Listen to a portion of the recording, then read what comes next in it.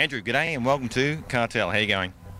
How are you going? Pretty good, thanks, mate. Good. Now, we're in your 61 V-Dub, Yep. 23 window, deluxe.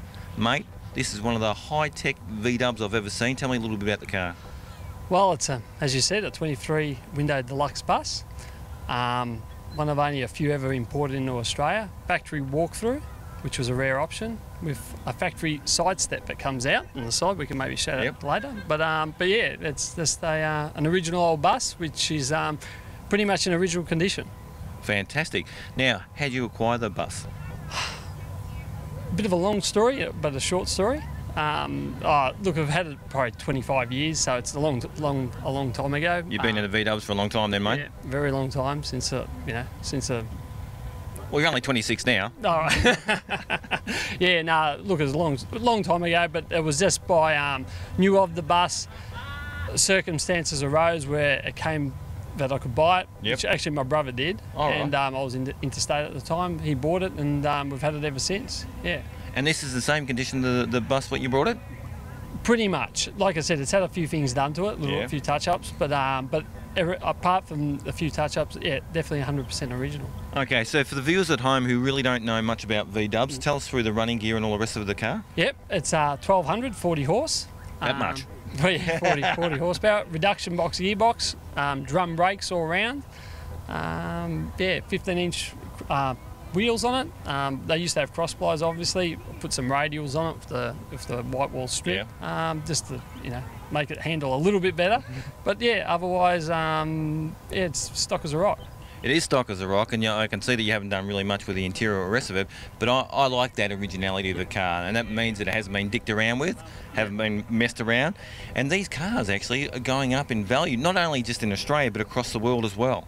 Yeah, well, look, they're hard to find. I mean, as you can imagine, during the 70s, I mean, they were really worth nothing. Once the bay window combi came out, which was the next generation with the single-piece windscreen, these just really fell to the wayside. No one wanted them. Yeah. I mean, they were like prehistoric, compared to one of those. These were slow, didn't handle, and they just became worthless, and people just used them as garden sheds and just hacks around properties, and hence why not many survived in the end. And they were just literally, engines were taken out for beach buggies. That's probably the biggest thing. The engine and the gearbox was used for beach buggies and stuff like that, and the rest just got turfed out, and hence why really there's not that many left.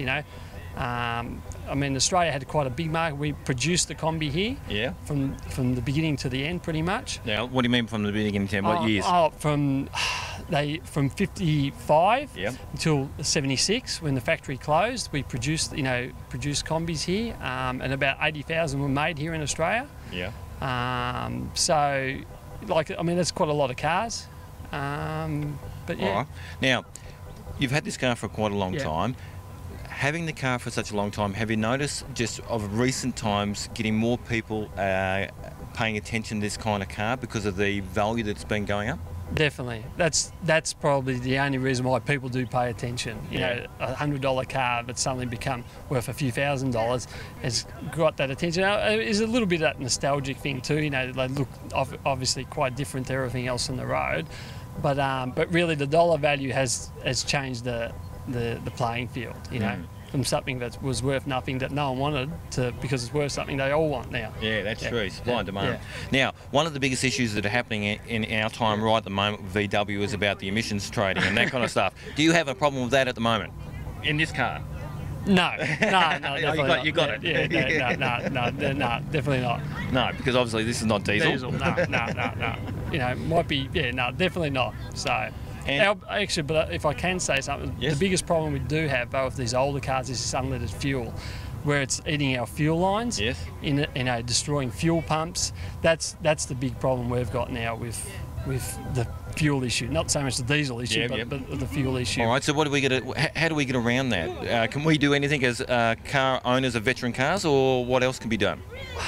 Well, I mean, really, we've got to go back to leaded fuel and whatever formulas they were using. But otherwise, I mean, if you're storing your cars and stuff, you just got to keep a minimal amount of fuel in the car. And then when you're ready to take it for a run, pour your 10 litres in, you go and use that up. And as I said, the more fuel you leave in the tank, the worse it makes the problem.